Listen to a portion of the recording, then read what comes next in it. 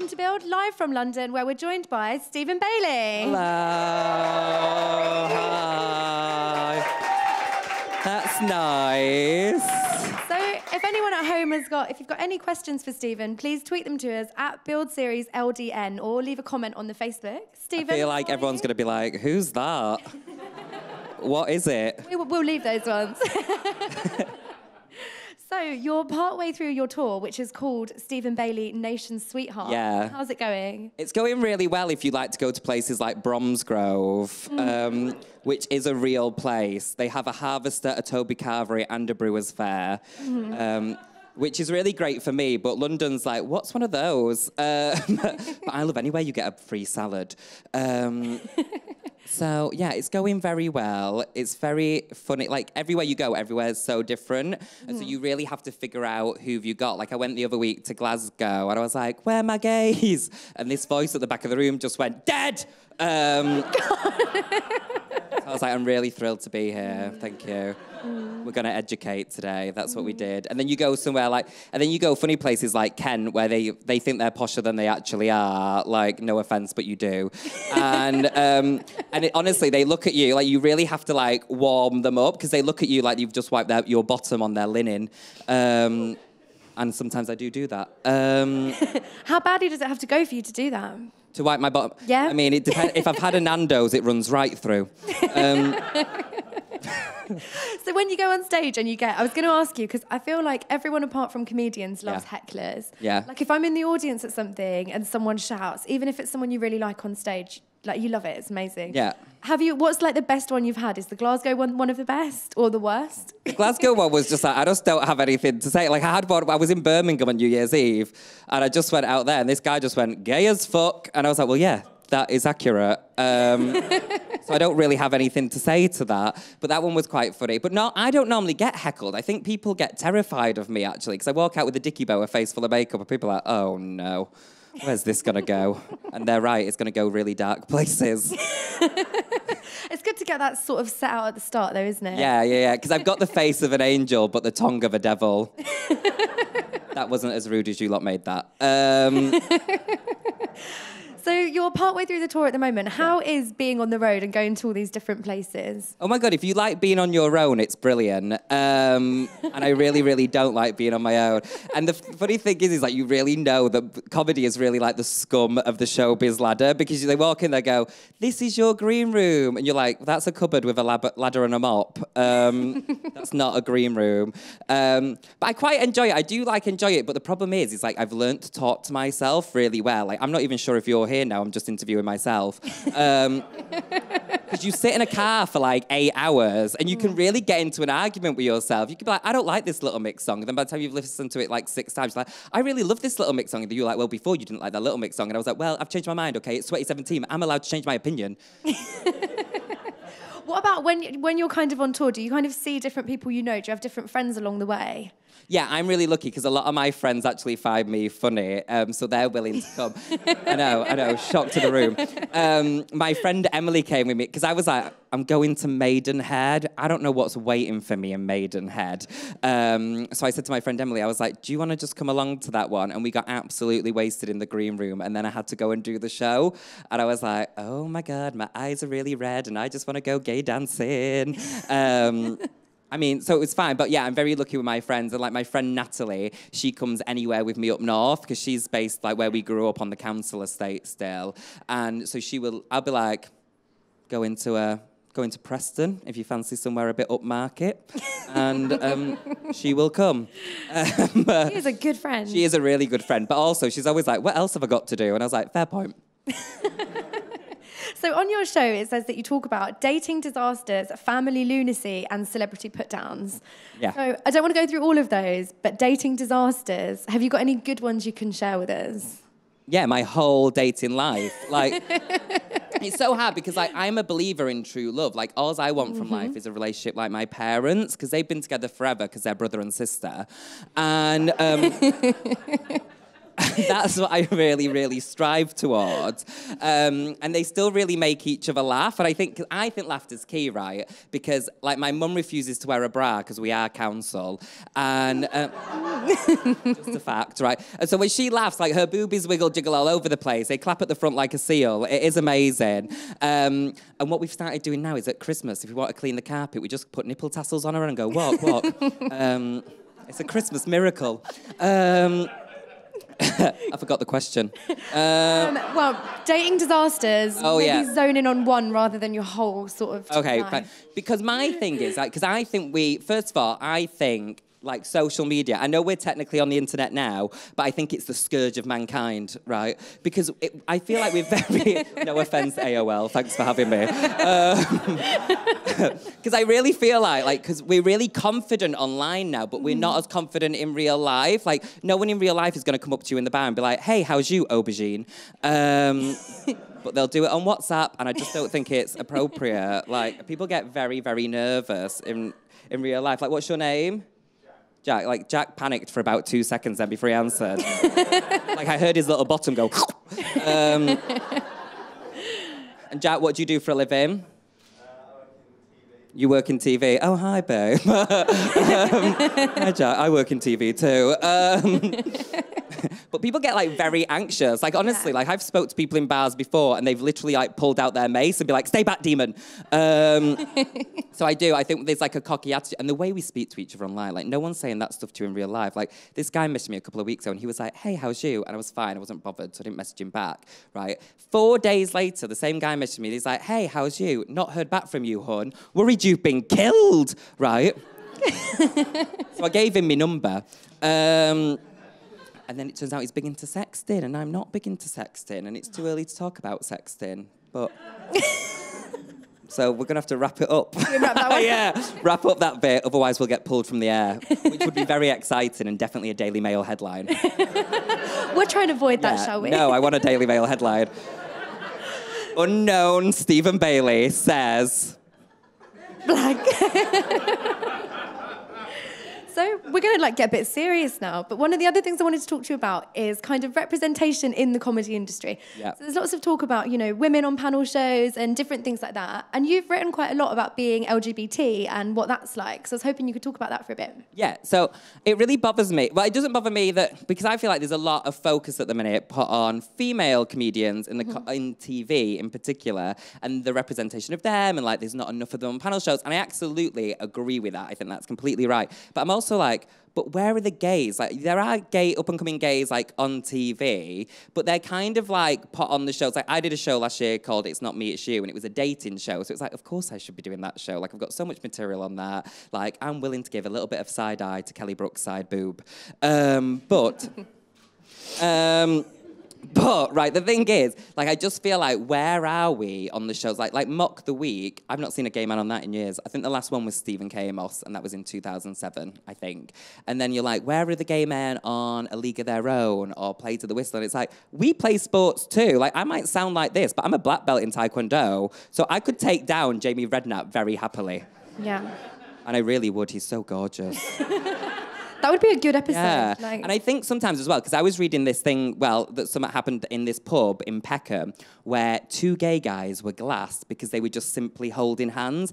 And I'm like, you know, like, this year is the 50th anniversary of the legalisation of homosexuality in this country, and that is still happening. That's why you need to book us on those, like, deemed laddie shows, so we can, like, go out there and be like, look, we're just like you. And actually, just while I'm on my high unicorn, where are the straight men in the room? Yeah, you should be shy about it. I want you to know I think your lifestyle choices are disgusting, unnatural, and God hates you. Not nice, is it? That's what I have to put up with every single other day.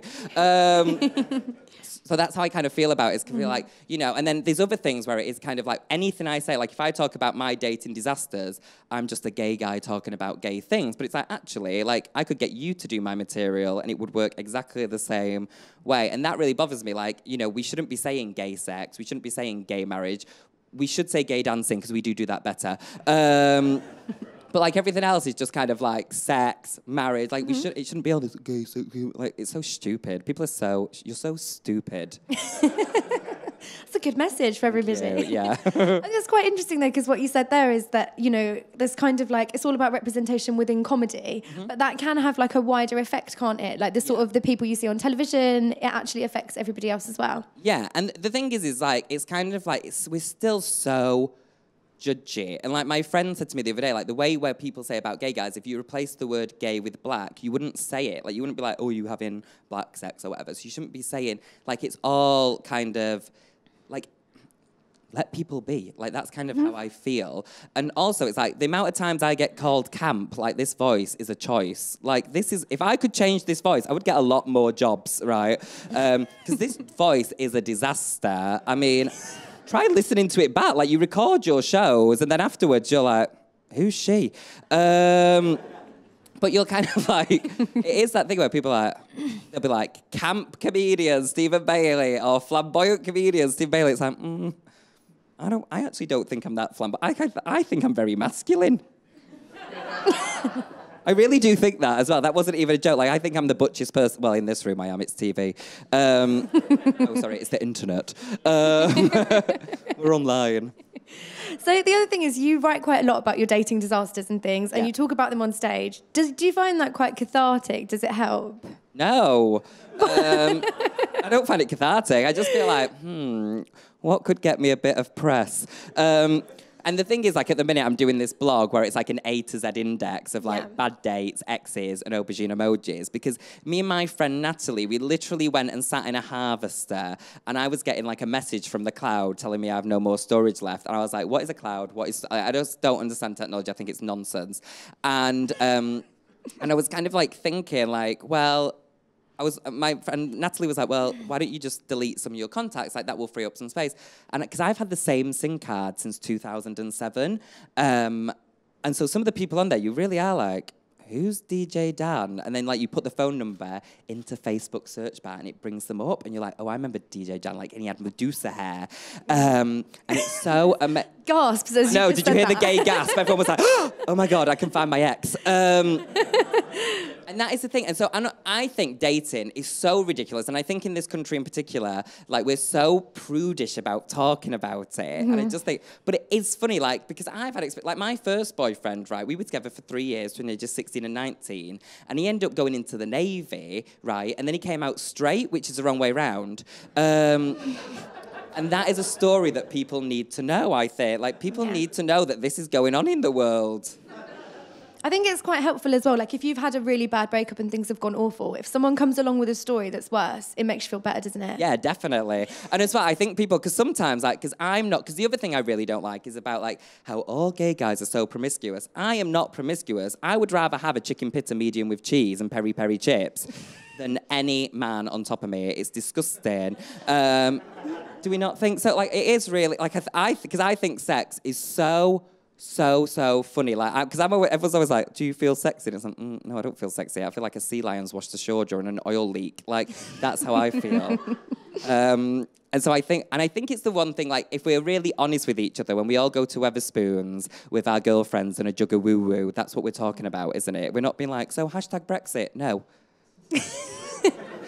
We're talking about the size of someone's penis and if it hit the sides. Yeah. Look at all the straight men. All the straight men are like, do they do that? Yes, we do it. You're very attractive, by the way. Do you know that?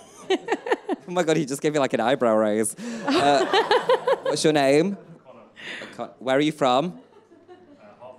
Oh, okay. I thought it was going to be Irish. Oh, that's that then. I'm not into Hertfordshire. No. They're like the linen people. Are you single? Yeah. You are? That was a very brave answer. This is a very small room and we can lock the doors. Kick everyone else out. So, Connor, how long have you been single? A few years. Okay, so you're ready for something new. He said a few years. You ready? Yeah. God, I was like, I didn't sign up for this. I just thought it would He be definitely didn't. He's a little bit got no right. entertaining. So your tour at the moment, obviously this isn't your first tour, and am I right in thinking you've toured before with Katherine Ryan? So yes, that wasn't my tour though. That was her tour, And I was her support act. So what would happen was she'd be like backstage, she'd be like, "I've brought a little friend for you. Please welcome to stage, Stephen Bailey." And everyone would be like, "Who's Stephen Bailey?" But then I won them over, so I was like, "I know what I'm going to do. I'm going to do my own tour, and it's going to be amazing. And I'm going to talk for 2 hours, and I'm not going to have a support act." Do you not have one? No, I've got so much to say. I literally, because my thing is like my act is such like it's not an act, like it's really, really me. Mm-hmm. So I walk out on stage and you have 2 sections. So you have like, say, 45 minutes a break and then an hour. So then I've wrote a show that's obviously an hour, which I did at the Fringe. But so you have 45 minutes at the beginning. And my mind is so quick. Like, I'm just like, well, I'm going to slag off Guildford for 45 minutes. We're in Guildford. I don't really like it. They've got a pop world, but they think they're better than me. Oh, no. So I go in, like, waffle on about what's been happening. And then, honestly, by the end of it, I leave with so many best friends. Like, I love it. I really love it. I think... Because that's why I find it baffling when people don't know how to talk to each other or get anxiety about speaking to each other, because I literally go, give me a mic, give me a spotlight, give me hair and makeup, and then let me talk to some strangers that I don't know. Sometimes the first 45 minutes of my tour is basically vox pops. It's like, "Hi, how are you? What are you doing? Where did you go shopping today?" I mean, and I think this set up because I used to work at Sainsbury's, right? But I had to quit because the fleece clashed my hair and it wasn't good. And I ended up but I loved it there because I feel like that's what started like the comedy coming out, because the old women really, really, really loved me. And I would actually get regulars on a checkout, which is ridiculous. Like Doreen, I don't even know if she's still with us. I hope you are. And Doreen would come every Wednesday at 10:30 after she'd been to the doctor. She would come to my till and we would have such a laugh. And she'd be like, Stephen, like, who are you sleeping with this week? And I'd be like, your son. And it would be so funny. And then my boss, Barry, because the rule at Sainsbury's is make everyone feel welcome, and then, like, get rid of them. And, right, so... But I really made them feel welcome and didn't want them to go. So and Barry, my manager, would get really mad at me. So he'd come over and be like, "Stephen, you need to cue us. You need to get these cues down." And Doreen would be like, "I only come in here to see my Stephen." And I know. I'd be like, "She needs me, Barry." And then the rest of the queue would applaud. They were the days. That's where it began then. You know, that's good because a lot of comedians are like, "Oh, I don't know when people started to find me funny." I like that you just own that. Oh my God, let me tell you. I mean, it was before then, let me tell you. Like, I was such quite a shy child, but an attention seeker within the home. So what I would do would be like, "Mum, Dad, sit there. Mum, Dad, if you just sit there." And then I would bring out the Hoover and start performing Ricky Martin, "Shake Your Bom Bom In." And my dad was like, "I know what this future's bringing." So that was my life. So when you were supporting Katherine Ryan, did you get to hang out much? Did you get any advice from her? Yeah, I mean, Katherine is one of my favourite... Just one just like, whoop, Katherine Ryan. Oh, yeah, so you should. Katherine's one of my favourite people because I just think she's so funny. She's so honest. She's so real. So her advice was always like, "Don't worry," because I'm always like on the verge of a breakdown. I'm like, why am I not very famous yet? I'm way better than Holly Willoughby. But I love her, by the way. I really love Holly Willoughby. Like, if I was going to sleep with one woman. But, like, Katherine would be like, Katherine's just like, "Take it in your stride. It will all come when it's meant to." But she's very wise. I mean, you had her on here, right? Yeah. She's so wise. I love her. I think she's really, really... And she's just naturally funny. And she bought me chocolate on the drive home. Score. That is... She's a feeder.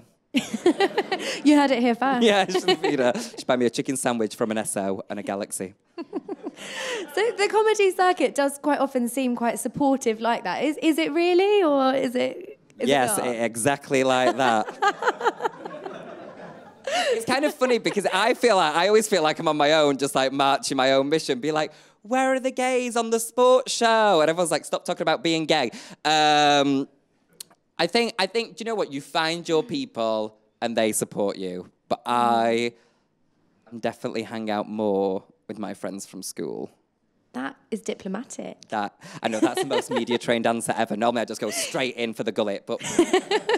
Well done. No, I hear you get tens of viewers. So I don't want to shoot myself in the foot. So speaking about television, and you want to be more famous. Yeah. You've popped up on a few different television shows, Safeword, bit on the side. Yeah. Have you thought about doing reality TV? Yeah. Oh my God, drop me in that jungle. And I honestly, I swear to God, I'll get a spin-off. Because I've already thought of all my innuendos, you know, for when they give you kangaroo balls and they'd be like, well, would you be happy eating those? I'd be like, listen, I've had worse in my mouth. I've been to Blackpool. Like, I've thought about all the different innuendos. Because my aim in life, really, I don't want to be a comedian. I want to be Lauren Conrad. Nice. Yeah, I want to be like, I want to have The Hills. Like, I want to have an ITVB reality show. Thank you. Who said yes? I love that you would watch that, Jeff. Because honestly, I just think, like, follow me around in my whimsical way. Come and watch my mum's boob clap as she walks around the aisles of Sainsbury's. Like, we would have the best time, and I can form sentences, which is very unique for TV. Wow. That's all we've got time for on my questions, but we've got time for some audience questions. So we're going to turn it over. Hello. Oh, hi, babe. Hi. Okay, so I'll just give you the number straight away. It's 07554. Thank you. Your show is called Nation Sweetheart. Yes. What makes you most proud to be British? And conversely, what makes you most ashamed to be British?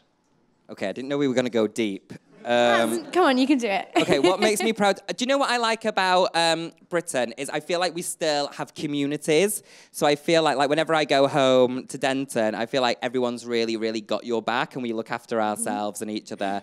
And I really, really like that. And by the way, I love that you think I called my show Nation Sweetheart for such a deep and meaningful meaning. I really called my show Nation Sweetheart because I wanted to be Cheryl Cole's maternity cover. And then, what was the other part of the question? What do I not like about being British? The tube. I think public transport, I think people turn into proper, what's not a swear word for like, a D-head. You can just leave Idiots, it at that. yeah, people become proper idiots. Idiots, yeah. They become so ridiculous. Like, why on earth, like, I just don't understand how long it takes people to sit down on a train. Like, find your seat, sit on it. If it says available, sit on it. If it says reserved, probably don't sit there. Or if you do sit there and someone moves you, don't act so shocked.